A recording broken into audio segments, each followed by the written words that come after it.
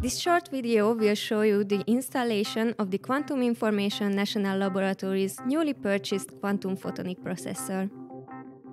The staff of the Dutch quantum technology startup Quix Quantum instructed the experts of ELTE during the unboxing and installation via a conference call.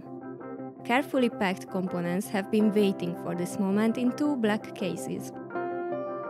The electronic control unit contains the optical chip itself and the electronics needed for manipulations.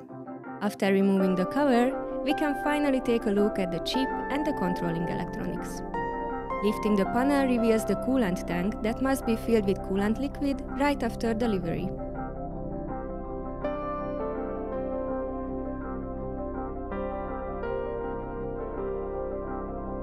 The chip generates a lot of heat during operation.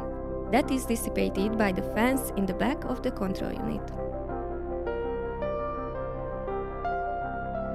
The photon source, currently a 1550 nanometers superluminescence diode laser, is now in place.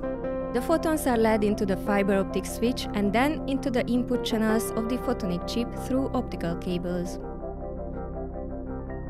Finally, the output channels are connected to the photodiode array.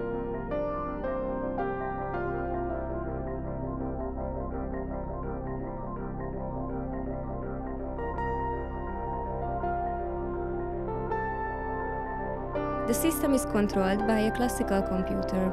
In the pre-installed Python environment, simple functions can be used to access all the functionalities of the photonic chip and perform pre-programmed measurements on the photodiode detectors.